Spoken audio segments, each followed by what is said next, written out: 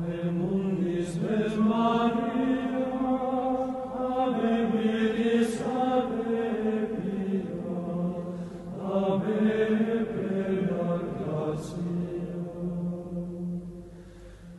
evening, and for those of you who may not have the pleasure of my acquaintance, I'm Father Bowlin, currently priest in charge of Mineola. The parish there is St. Peter the Apostle, and classmate to Father Braun. I'll accept your condolences later. And he has asked me to do the second part of this talk, for which I am absolutely unqualified, but I'm going to do it anyway and see how it goes. I welcome your questions even in the middle because this is the first time I've given this particular talk, and so I do not presume that anything I say is going to be coherent right off the bat. So it makes sense in my head, but if it's not coming out my mouth, let me know, all right? So, very good. Well, let's go ahead and talk just briefly. There's 2 points I want to emphasize from Father Braun's talk last time, which was a month ago, so I can understand if you don't remember it, but they're fairly simple points. And they're when he's talking about the classical idea of beauty. He says in his notes here, the classical conception is that beauty consists of an arrangement of integral parts into a coherent whole according to proportion, harmony, symmetry, and similar notions. Okay? One of the things that's going to be important to remember when we talk about art and anything, the architecture and anything goes with it, is that proportion is not necessarily only within a thing, but when we're talking about art and architecture, it's also, there must be a proportion between the thing itself and everything else. So in other words, a correspondence between what is actually produced and the reality. And so we're going to talk about that a little bit when I talk about architecture this evening. And then in quoting Aristotle's Metaphysics, he said, the chief forms of beauty are order and symmetry and definiteness, which the mathematical sciences demonstrate in a special degree. It's interesting that, of course, Aristotle ties in math with beauty, but in reality, it really is connected. Just for example, if any of you study music, you know that there are numerical quantities that are attached to notes because there's a scientific reality to vibrations, etc. And so there is a number pattern in what sounds nice and what doesn't. And so you can say the same thing in a little bit in the visual arts, for example. So these two things to keep in mind, proportion, harmony, symmetry, okay, are important for all of these three talks that we've heard. And of course, Father Stanley will be talking about music itself. I don't know if he's going to bring this particular point up, but hopefully I will remember to tell him that I talked about it. So just that's the background from the last time. What I want to start with today is lay down just the one simple principle when it comes to architecture, is that there are two ideas that are important to all buildings: the structure and the purpose. Okay? How a church stands up and what its builders wanted to say. And of course I left it in the car, but the book that I use to get a lot of my material is called How to Read a Church. Should be the only book by that title on Amazon, so if you do want to go look for it, you can find it. How to Read a Church. Small little book, lots of color pictures and diagrams, but it's very compact and very succinct. But these are the two main points then that we're going to talk about today, is structure and purpose. And I'm not going to talk as much about structure because there's a lot of legitimate variety in there, and the structure in a lot of ways is also reflective of the purpose. And so I really want to give most of my attention today to the purpose. But just to talk about, for example, styles of church buildings. There's a long history of different styles, and had Murphy not been against me today, I would have been able to give you a few visual examples, but I'm not going to go into them because, again, I would have done so only briefly anyway, and that is that the history of church buildings there's a great variety, most of them beautiful, okay? We start off in the early days of Christianity with Greek and Roman influences, of course, where we see things, for example, the use of columns frequently. An interesting point on columns, and we don't see it, like for example, our cathedral has these pillar-like things, but they're not columns. And the difference is that columns are architectural representations of people. People holding up the buildings. It's actually a very scriptural idea. And so that gets translated often, of course, into statues, but even simple columns, the classical columns, do have symbolic representations. We have early Christian churches. There's the Byzantines, the Carolingian, Romanesque, Baroque, Gothic. You might have heard some of these. And they all have their own particular style, their own particular aspect which sets them apart. You also have a movement which unfortunately thought it was a good idea to just simply build meeting houses as churches. The idea being, of course, that, well, the early Christians met in homes. It said yes, because they were being killed in public. So they were hiding. You know, the minute that was gone, we started building churches. So that anachronism doesn't work very well. In the building of a church also, talking about the structure of it, is the factor of materials. And there's supposed to be a certain nobility to materials, okay? I call it spending money on God, okay? And it's something that's really important to consider because there's this idea, which I don't know where it comes from, although I can guess, that, oh, we can't spend all that money on the church. You know, vessels, vestments, anything. Well, no, we need to do that because it's one of the ways that we show our love. I mean, anyone who has a significant other or children or parents knows that one of the many ways that we show our love is to give them things. And not things that they need, because obviously God doesn't need anything. But it's to show our love that we do it. That's why we accept the little scrawled picture in crayon from the 5-year-old. We don't frame it and put it in the living room necessarily, but we accept it, maybe put it on the fridge for a little bit until they moved on to something else. But we accept it because of the intention that's given. And of course, we give what we can. And so we collectively can give more than crayons on paper. We can give more when we build buildings. But just to drive this point home very clearly, because it's, if nothing else, as a priest, it's very frustrating to hear these arguments. There's at least 3 instances I refer to in the Holy Gospels where this idea of giving God noble, costly things is pointed out. The first one is with the Magi. You know, gold, frankincense, and myrrh. Those are not cheap things. You know, obviously gold is the most obvious to us. And as a side note, I've heard it said that it's because of those gifts, especially the gold, that they were actually able to pick up and move to Egypt on a moment's notice. So there's those noble gifts that were given to the incarnate God. You also have the amount of balm that is used on Christ's body after he's dead is a kingly amount. But the one that I think is the most important and the most obvious, even from the words of our Lord himself, is when Mary washes his feet with her tears, dries them with her hair, and then breaks open this jar of really expensive ointment over his feet. And who is it that objects? Judas. Judas the tightwad says, this could have been sold and given to the poor. And of course, it says right there in the scriptures because he was a thief and kept the money for himself. But our Lord rebukes him and says, no, let her do this. So our Lord knows that it's good for us. And we'll see this in one of your handouts. I'm not going to go through the whole thing, but one of the, on the stapled, well, I guess they're both stapled.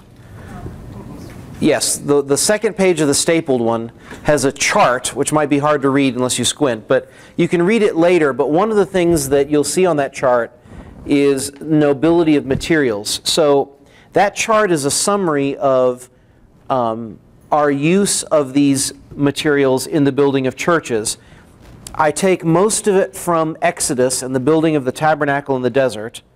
I also put in other Old Testament and New Testament references and then the current general instruction.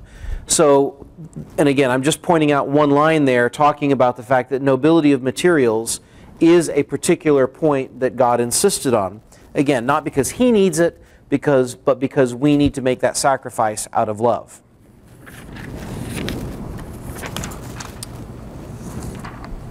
All right, so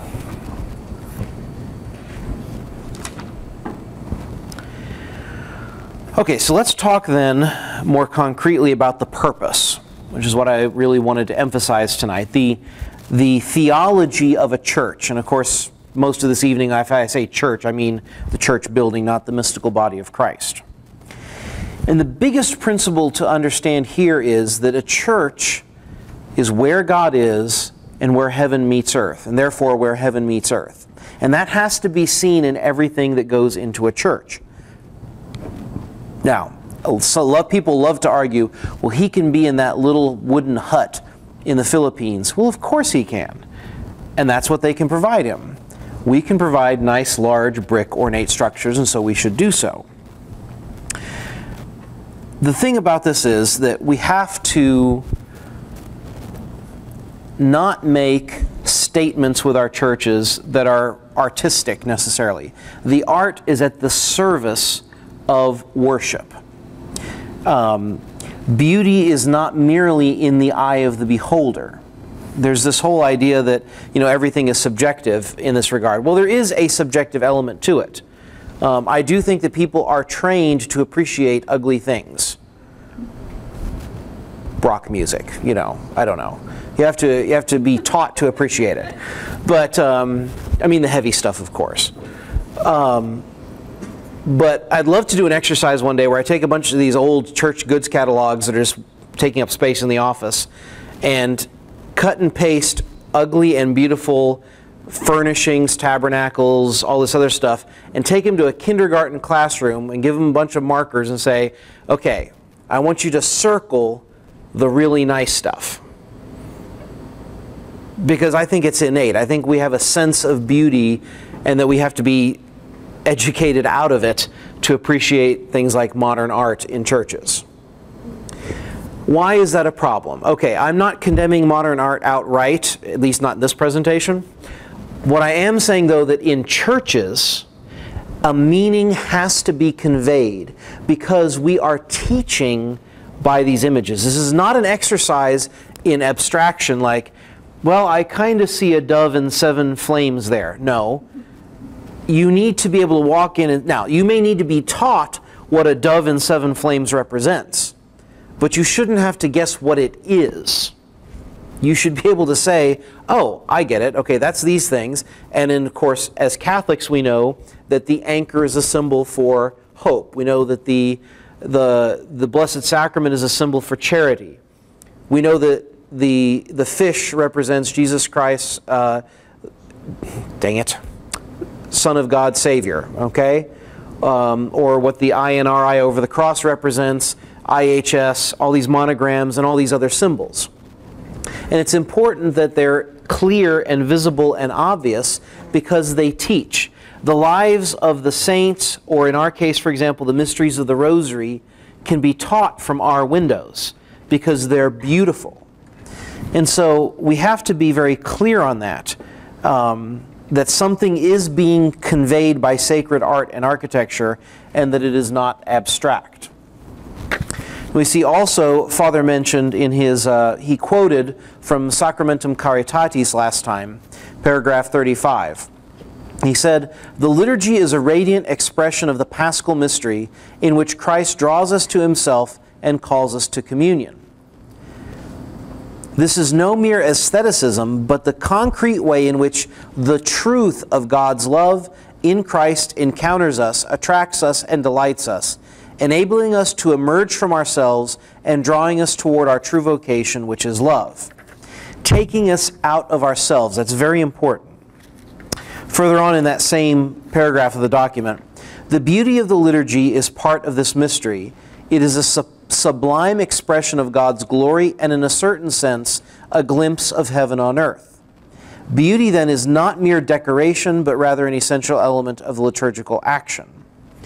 It's very important that we have beauty because, and I don't know if he mentioned this last time, I don't recall seeing it in the notes, but the Greeks associated unity, truth, goodness, and beauty all together. Everything that exists has some aspect of that, and the more you have of one, the more you have of the other, because there's a coherence to these realities. So, what are the realities that we're talking about? What are the realities that are being presented by our church architecture? Well, the first is Eden. Now this one, again, I don't think I've seen this one as much as others, but I have seen it in again, the book I was reading, How to Read a Church, emphasized that, you know, when you see carved into columns blossoms and leaves and fruits and all that, when you see wrought iron that's in the shape of leaves and such, what that's trying to evoke is the fact that the church building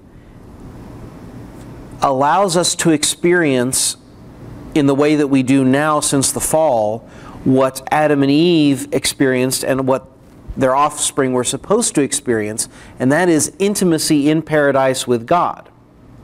You know, there's that scene where after the fall, God is walking in the garden among them.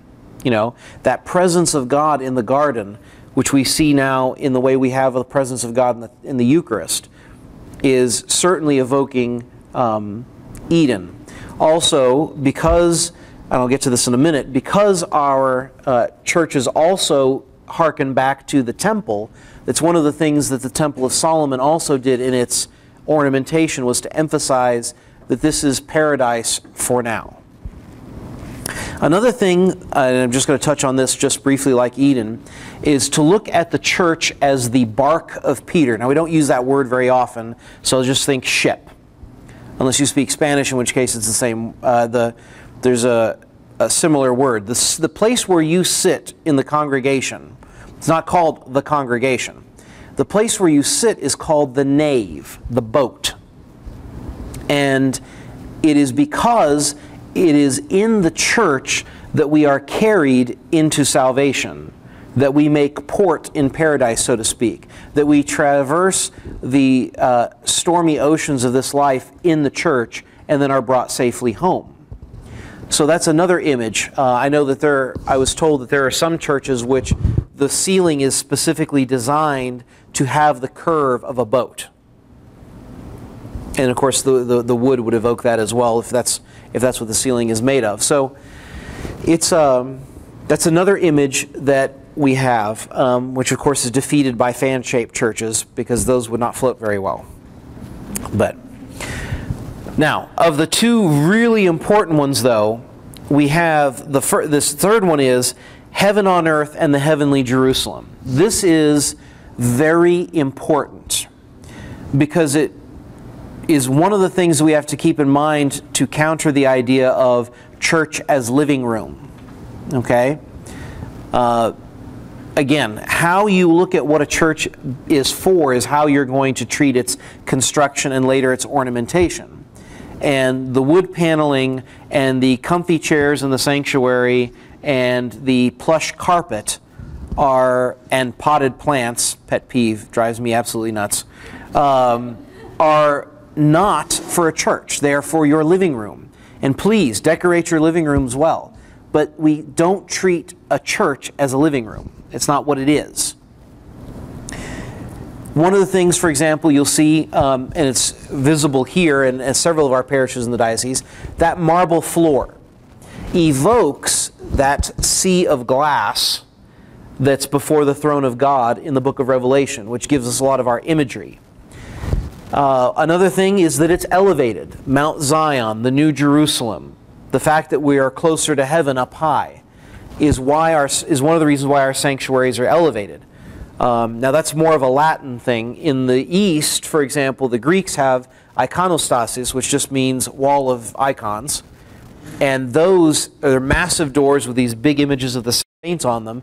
And those you just don't go back into. Now, you know, we could have altar rails. There's still perfectly legitimate options because the sanctuary is supposed to be somehow cordoned off. But the fact is that it's elevated and raised because it is there that we are entering in a particular way. We are approaching the heavenly Jerusalem in the sanctuary. So it's one of the many reasons why you come forward to receive communion, because you are approaching Mount Zion. There's a great passage in Hebrews, which I just now remember to add, talking about you have drawn near to Mount Zion and the city of the living God, and the sprinkled blood which speaks more eloquently than that of Abel. We don't see it a lot here because we either do the nice rectangular ones or fan shapes these days, but square churches are also a traditional pattern for a church, not because there's no focus, but simply because, again, the heavenly Jerusalem is described cubically, that it's a square.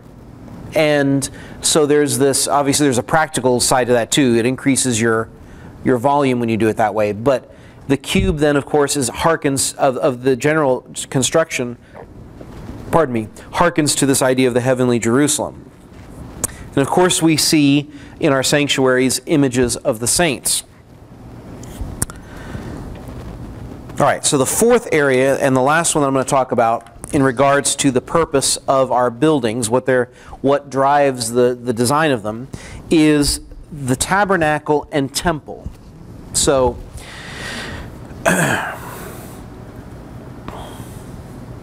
the problem is that we live in a time where people who are too smart for their own good decided that sacrifice was a bit too, we've been emphasizing that too much in the church. Well, the fact is that we're going to keep doing it because that is the principal reality we're dealing with at Mass. So, just in case you've given into the propaganda that everything changed with the Second Vatican Council, however, I'm going to give you just two major examples since the 1960s that make this point. The first one being the explicit words of Pope St. John Paul II in his official teaching on the Lord's Supper, Dominicae Cene. He says, black and white, the Mass is primarily sacrifice. Now, that does not mean that there are not other aspects to it. That does not mean that when the Council and other documents refer to the Lord's Supper that we participate in, that they're being heretical. It does mean, however, that there is a primacy to the sacrificial element. And that's very important because people have been attempting for many years now to usurp that idea. The second thing is I'm going to go to the words of the Mass itself. You can criticize anything in the past, but the Missal, which is officially promulgated right now, that we use every day in the ordinary form of the Latin Rite, and this is just in the ordinary of the Mass, not the propers that change every week, or that change every Mass. Sacred mysteries is mentioned. Sacrifice is mentioned 6 times. Offerings or offer in the sense of offering sacrifice 10 times. Oblation once. Blood or covenant once. Victim, which is the thing that is sacrificed 4 times. Altar, which is where sacrifice takes place, twice. Lamb 4 times. And then, of course, every prayer over the gifts that the priest prays pretty much uses the words sacrifice or oblation. Now, those can change every Mass, but those words are in there because that's what's going on at that moment. So, again, not to detract from everything, but to keep in the front of our minds very clearly that is the primary reality, which is why we look at the tabernacle of the Exodus or the temple in Jerusalem as the prototype for what we are doing, because that's where the sacrifices took place. You'll see this battle that goes on ideologically in the symbols we've been using. So, for example, in my parish, which is very beautiful in a lot of ways, I'm very happy I'm there than other parishes in this diocese I will not name, based on the architecture. But the only thing I would change, God bless whoever chose it, is the tabernacle. If I could only change one thing, it would be it, because it has a somewhat abstract loaf and fish, and then a really abstract band of fishes in kind of a loop pattern. You know, the Christian fish, the ichthus. It's kind of a loopy thing. And on the other side is this pattern of like half loaves of bread. and then little stones stuck on it like refrigerator magnets. Okay? But you see that so much in publications, in art, in banners that are bought for churches by people who are forsaking the primacy of sacrifice. You know, instead of having lamb, especially the lamb that was slain, or the pelican, which is piercing its breast so that it may feed its young. It's mythological. It's not, you know, I don't think we've ever been able to find a pelican doing that, but they thought they did that. In the words of the Adoro Te Devote, St. Thomas poetically refers to our Lord as the holy pelican feeding us with his blood. So instead of these sacrificial images, we get these warm and fuzzy meal images. Now, is it a meal? Absolutely. Is it our foretaste of that marriage banquet in heaven? Absolutely. But it's not primarily what's going on. And so we have to be very careful, not because we need to simply stop using loaves and fishes as imagery, but to remember that there is something more important going on, which is why there has to be an image of our Lord crucified in the sanctuary. That is the primary reality, and that has to be there as according to the rubrics of the church. In that vein, of course, I also failed to mention, you know, people love using images of the Last Supper with the Eucharist, but they're a bit more loath these days to use images of Calvary with the Eucharist. There's some wonderful woodcuts with angels catching the blood of Christ with chalices, you know, this connection between the sacrifice of Christ on the cross and what we do at Mass.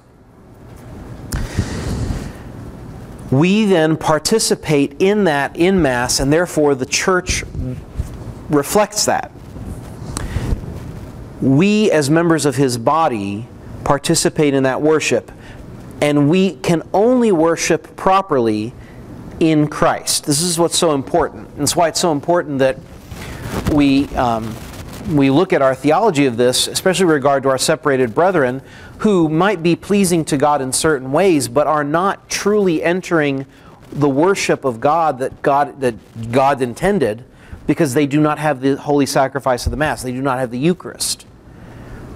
Because it is only Jesus Christ that offers true worship.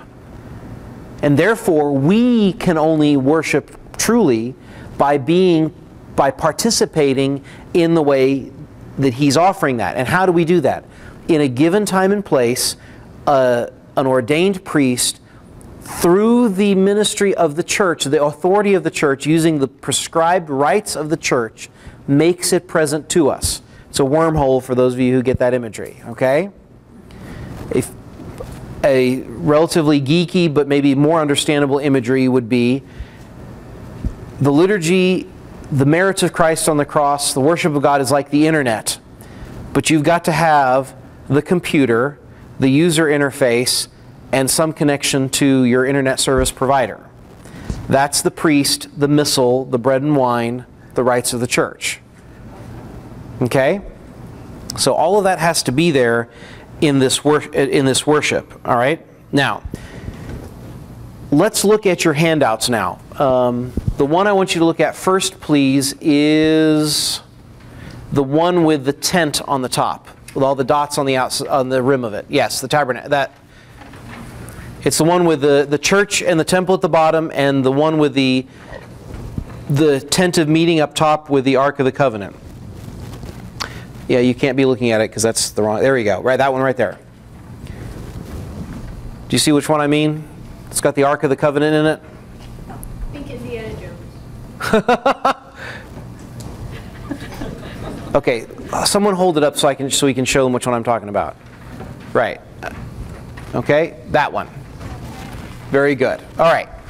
Look at what you've got there. Okay, this is where the sacrifices to God took place in the Old Testament. I guess it would help if I had my copy out. So, there is an outer courtyard and an inner courtyard, and you progressively get narrow and narrower. So then you have the table for the bread and the lampstand, the incense altar, and this dashed line there, that next dashed line, is the Holy of Holies, and that's a picture of the Ark of the Covenant. What is significant about the Ark of the Covenant? Why is that in the innermost part of the tabernacle?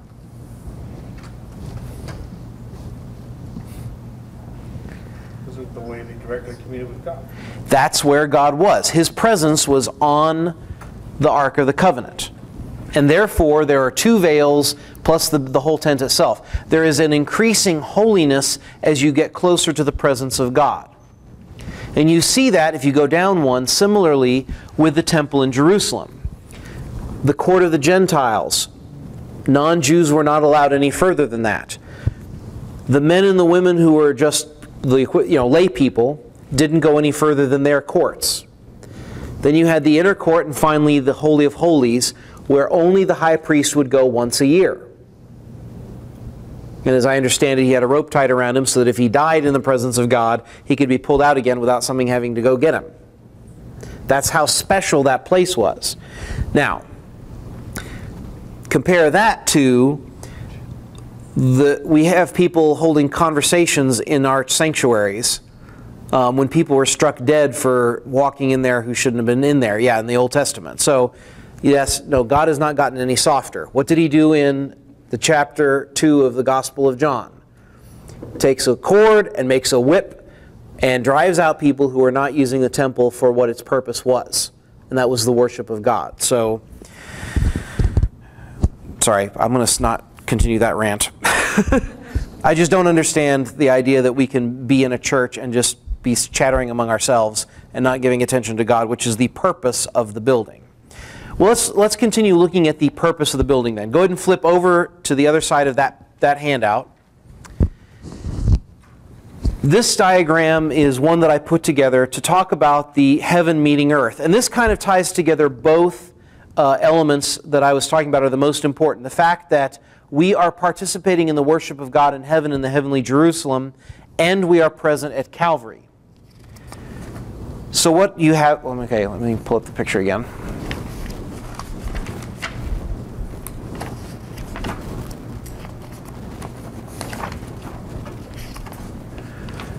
Oh, yes. Oh, thank you. About time. All right. So, what you see here is you got these two arrows meeting in the middle of the sanctuary, okay? At the altar, and then that kind of tabernacle thing that's supposed to be on top of the altar there where our Lord and the Eucharist is, all right?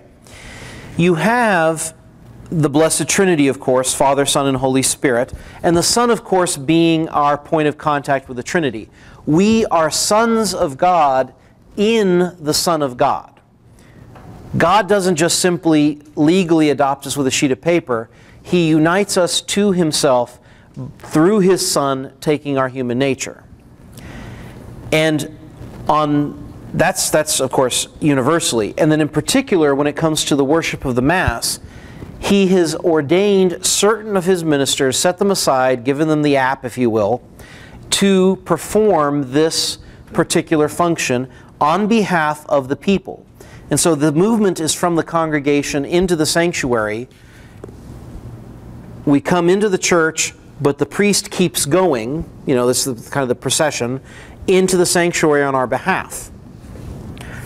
Particularly vested and ordained to do what he's doing. I believe Father Braun did talk about vestments last time. That's part of the outward symbolism of the priest having to cover over his own sinfulness and his own weakness and putting on Christ to step forward on our behalf. There's a connection here between the altar and the altar rail. Now, I know not every church has an altar rail, but the theology of the altar rail is fascinating. I didn't know this until I learned it in seminary, but I found it to be a very interesting point. The altar rail was designed in such a way, and the fact that people would come up and receive communion at the altar rail, as an extension of the altar. So even before people started putting jackhammers to our sanctuaries, there really was an altar, so to speak, facing y'all. It was the altar rail. And that was where the priest would come to the main altar facing the other way when he was talking to God, interfacing with God on your behalf. But then when God came to interface with you in Holy Communion, he came down, God came to the altar rail where you met. And so that's the purpose of the gray shaded area is one, the upper frontier is where your representative meets God, but then the bottom part of it is where God's representative meets you. So it's a very beautiful imagery if we keep in mind what it is that's going on and the holiness, etc., of what's going on. Now, I said this is where heaven meets earth. Well, I have the word saints and angels on there, but that's kind of dry, so I also put this wonderful picture at the bottom. I have no idea where this church is, but you see that all in the apse of the sanctuary are statues of the saints, because we are meeting heaven at the altar. This whole idea of bringing the altar out closer to you and wrapping around it makes us a closed circle on ourselves, and we can't do anything on our own.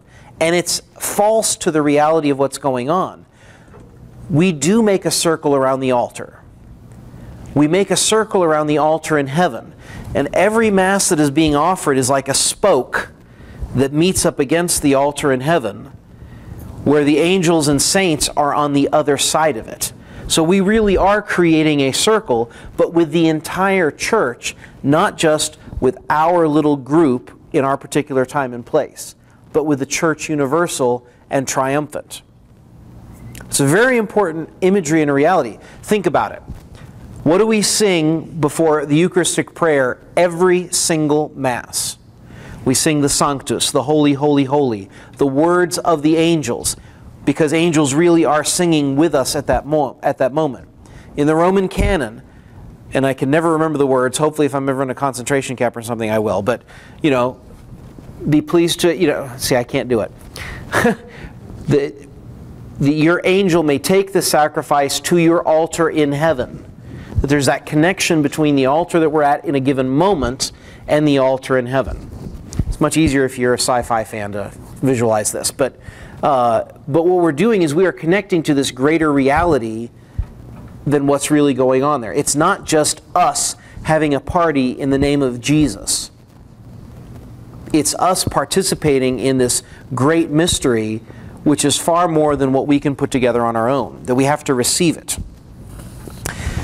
I'm not going to go through a lot of them, but if you haven't read Scott Hahn's The Lamb's Supper, move it to the top of your list. It's his commentary on both the book of Revelation and the Mass, because they go together. And in that book, he makes a lot of connections, pointing out that the book of Revelation is not primarily an end-of-the-world book. It's primarily a liturgical book and the interaction between heaven and earth. So, for example, Christ appears first in the book robed as high priest. Chapter 1, verse 13. There's an altar all throughout the book. There are priests, there are vestments, incense, there's a prominence to Our Lady, the intercessions of the angels and saints. Look at the structure even of it. John has this vision on the Lord's Day. And after the introduction, the first several chapters are a call to repentance. And then a book is opened with the seals that are being broken open up to the halfway point of the book. And then the marriage supper of the Lamb happens. I mean, it's the Mass. The book of Revelation is the Mass, because the Mass is our worship of God, is participation in our worship of God in heaven. And my last comment I'd like to make, it's not technically on these diagrams, but I commented on the images of the saints in the sanctuary, of course. Another thing that we need to keep in mind is the furnishings and the direction of the liturgy. And this is just one of those things that I find very neat. And I think it really helps with an understanding of the Mass. Because going right along with the architecture, of course, is the furnishings and the ornamentation. So there are three major liturgical furnishings in a sanctuary. Now I will ask for volunteers on this one. What are they? Bueller? Anyone? The altar. The altar. Very good. All right. Say it with confidence. What else? The tabernacle. Actually not. It's the most important thing in the sanctuary because of what it is, but I'm talking about from it's not a furnishing, that's why. There we go, there's the answer. It's not a furnishing. The chair and the ambo. Why? Again, the tabernacle is its own entity. It's not a furnishing or a decoration. That's God, okay? Because it's the three offices of Jesus Christ: priest, prophet, and king.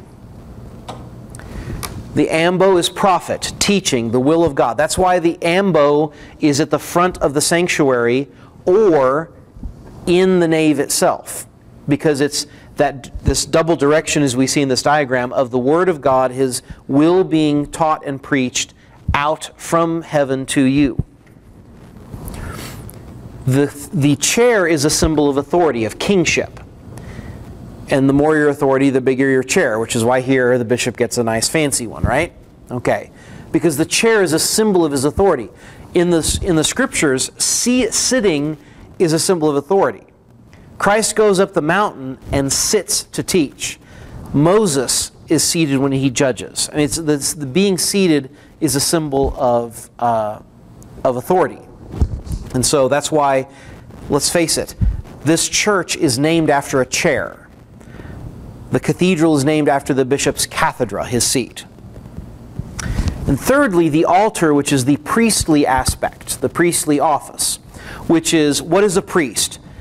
By means of sacrifice, bringing the people to God. That's the direction of priesthood. You see it in salvation history, and you see it in the Mass. The fact that the Word of God is taught outward, but then at the offertory, and then especially, of course, during the Eucharistic prayer, we offer sacrifice to God by participating in Christ's sacrifice. We offer ourselves, of course, but that's what's going on at that moment. And that's why it is very symbolic and appropriate for Mass to be said at altars that are closer to the wall. Now, I'm not going to get into the arguments because even our current liturgical documents betray that there are ideological battles going on and that both sides are getting their hands in the writing of the rubrics. So I don't want to go into that, but there is something correct about saying Mass with everyone facing the same way. Again, based off of this diagram and the idea that it's not that the priest's back is to you, it's because he's facing God, and he's facing God with you. So regardless of which way the priest is facing, he's really bringing us to God when he's at the altar, because that's what the altar is for. And again, just to wrap up that one point, so that I put a little, round out the argument a little bit more. What you can basically see when you got the two-directional thing is, the argument basically is either the priest is acting as your representative and talking to God, or he's God's representative addressing you. But of course, really at that part of the Mass, who is he addressing? All the prayers are addressed to God the Father. So that's why in the rubrics of the Mass, because I love the subject and I'm not going to let it go, I really will try, give me a second. No matter what way the priest says Mass, the rubrics do say, and turning toward the people he says, which means that he may not always be doing so. Yes? Do you think we'll see that back to the way I was raised, where the priest does face the tabernacle? It's not forbidden. The rubric that is invoked that says that it's preferable to do it facing the people, my understanding has been mistranslated from the Latin. But depending on the circumstances, I mean, you still see it. I know there are several priests in this diocese that do it. I'll do it for catechetical things with the youth. I know one Lent, Father Vavrick did it in his parish as a Lenten thing, I guess, so it still happens. Personally, I can't stand being distracted while I'm praying the Eucharistic prayer, so I actually really like that, because guaranteed someone's going to get up and go to the bathroom, so. Good timing there, thank you. I asked them to do that. So anyway, yeah, that's not a battle that I'm willing to fight right now, because there are more important things to worry about. But there's something very important to doing that symbolically. And like I said, it's much easier for me. All right. Two directions, furnishings. We've talked about the handout. Very good. All right. Let's then go to the last major thing I want to talk about, and then we'll go to Q&A. And that is ornamentation. Now, I've given you the handout. I guess I could really just read the whole thing to you, but I don't have one, so I can't. Thank you, Eric. Oh no, we're good. We got okay. Thank you. I'll take it though. You can get one. Thank you.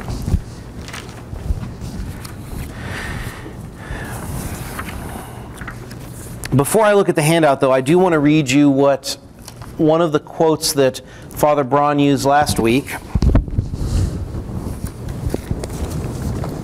I can find it. Now, this pertains to vestments, but I want you to keep it in mind for ornamentation as well, because obviously this is not chemistry.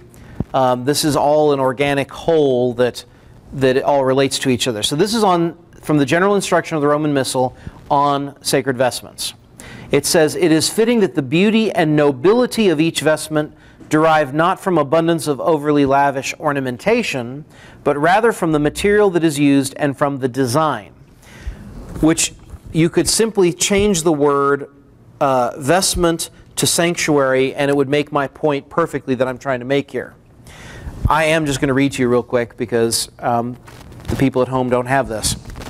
What do we mean by ornamentation? An ornament is an accessory article or detail used to beautify the appearance of something to which it is added or of which it is a part.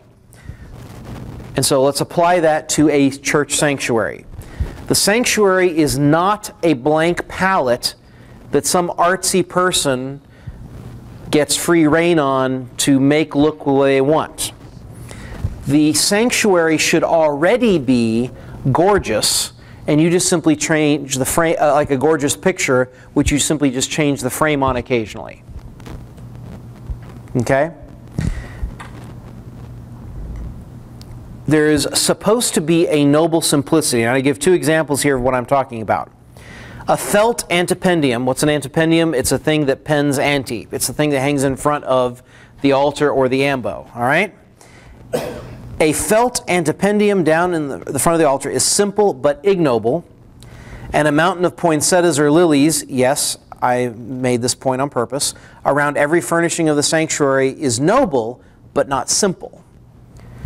And as I point out on here, no ornamentation should constitute an obstacle course for the priests in the sanctuary.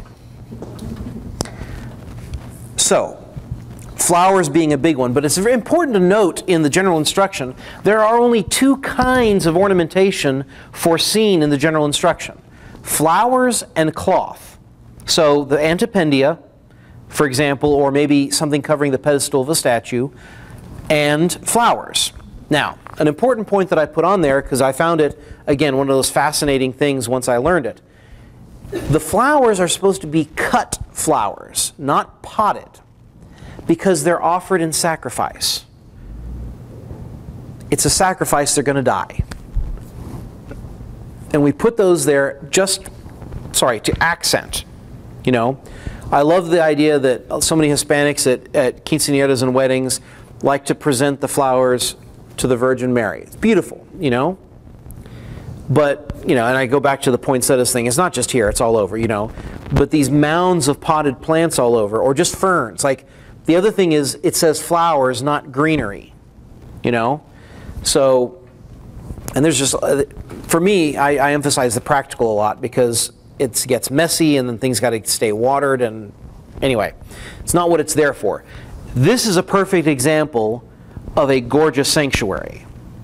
This does not need a lot. If you go into the cathedral, the huge stained glass window, the nice marble floor, the ambo, the altar. I love the metalwork around the back wall, around the tabernacle. There's see symbolism. There's pomegranates on there. It's a liturgical symbol because the vestment, I think it's the tunic of the high priest in Exodus, had bells and pomegranates along the bottom of it. So just a symbol there. Okay. At this point, I'm just going to simply open it up for questions because that covers the majority of what I wanted to say. And I'm sure that I stirred up a lot. You may have a lot of questions. Be prepared for a lot of I don't knows. But I'll certainly try to sound like I know what I'm talking about. So, yes, ma'am. I I don't know where I don't recall where I heard this or read it, but some time ago, this is in regards to your comments about the altar rail that you see in all the churches. And of course, in my time, we not only had the altar rail, but they had a linen cloth that they would flip over it when it came time for communion. Oh, there you go. You put your hands under it and so on. Right. And it was pointed out that the altar rail at that point actually represented the banquet because it put a cloth on it. And so the sacrifice took place on the altar, the sacrificial part, and then the partaking of the sacrificial banquet was actually done at the altar rail with the linen cloth over it and so on. You mean there was a reason for all those things? Sir? You mean there was a reason for all those things we did? Yes. Very good. And of course, some have said now that we don't have altar rails, and the people just go up, that we've lost some of that sign value of partaking actually of the Last Supper. Because we don't, we kind of go up and just get things given to us, instead of actually kneeling there with the cloth over it and being more holy. Oh, there's a whole slew of things which, if you ever distribute Holy Communion, you know that we've lost because of these ideologies which have gotten rid of things that we did in the past. I mean,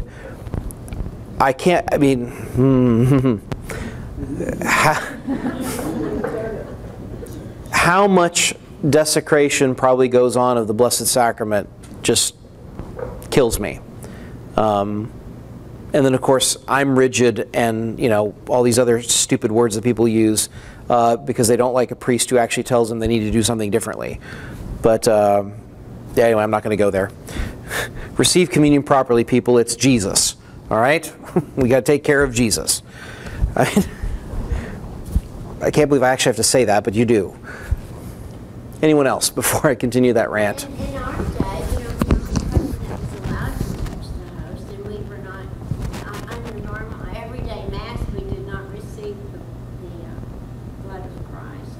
The priest was the only person allowed. Well, you know why communion was only under one species? Because at the time of Trent, people believed that they weren't getting all of Jesus if they didn't get both. And guess what's happening these days? The minute you don't distribute the precious blood, Father, we didn't get the blood. Yes, you did. You just didn't get it under that species. You got the blood with the body in the host. So we're coming full circle on that again because Trent knew what it was doing. But before the species, what else did you say? About how we receive. Yeah, it's like, give me, instead of, it's, for example, and I have to, by going to communion standing, whether you even if you receive on the tongue standing, and for some reason it's Hispanics that do this most, so I've got to do a homily about this soon at my parish, is they'll do the whole grab thing with their lips. Is instead of, because it used to be when you were kneeling, the host was dropped practically, which greatly minimized chances of the hosts falling or you being licked. It gets really old, people. I don't want your saliva on my hands, because they do this whole, it's like they're receiving in the hand but with the lips, right? They're grabbing and bobbing for Jesus, and it's, yeah. There's many good reasons for why we did things the way we did, and we're seeing them now. Again, because we've just simply fallen back into things, so. Yes, ma'am. I have a question, and if you don't feel comfortable answering it, that's fine. But I've heard murmurings among our congregation of some interest in having a communion rail put in the cathedral. What are your thoughts on that, and do you think that could ever happen? No, I mean do you think it could happen? I am not going to venture a guess on that one. That gets all kinds of political. I think my thoughts on having an altar rail are very clear. I think that we have lost, this goes to another one of my pet peeves, we have lost a sense of the sacred being set apart. The fact is, you are not priests. Before I was ordained, I was not a priest. I am now a priest. I am not a layman. The church is not an auditorium. The church is not a social hall. We've got a room right here for that. We should use it more often, you know. But even more so, we think it's adorable when children, first of all, who are being let loose, I don't know why, are in the middle of the Mass, as I'm trying to pray the Eucharistic prayer, are running up and getting into the sanctuary. It's like, that's not cute. There's, you know, and the parents aren't horrified by it. No, we don't fault the child, of course. Got no problems with that. I'm only faulting parents. I love children. Parents got some work to do, all right? But we've lost that. It's like I can imagine some of your parents, if you ran up to the altar rail, or exactly, you wouldn't be here, exactly, you know. Not because God wants to smite us, but because it's respect, you know. So there are places that are holy. You remove your shoes, not in church, please, but Moses was asked to remove his shoes on holy ground, etc., okay? You do these outward things for our benefit, not for God's. So an altar rail, I think, would be a great symbol for that. And also, again, the fact that if you know what an altar rail is for, not only to demark the sacred, but also the table at which you are participating. And they can look really nice, too. I mean, they had a, you know, something to the sanctuary so they can be ornamented more. Sir? I'm a retired military, and I've been to masses, places where there was no sanctuary. I mean, there was a place where the consecration took place, but it wasn't really separate from anywhere else. And I've seen that recently. And to me, if I knew what I knew then, now, you know, I think it should have been done differently. Oh, so you're not talking about the back of a Humvee? No, I'm talking about a table in the middle of a room with people all around. Like at an established chapel or downrange deployment? Well, certainly if you don't have access to something. I mean, I've been to masses in a hotel room when the priest just simply, you know, were traveling and there was no way to get to the church, or the church was closed, you couldn't get a hold of the priest or whatever. But certainly, I mean, I've attended the Holy Sacrifice numerous times in a wooden bee hut in Afghanistan. We did try to design the chapel with a demarcation, but yeah, I mean, the Mass needs to be done in the proper place as well. You don't just do it anywhere if you can help it.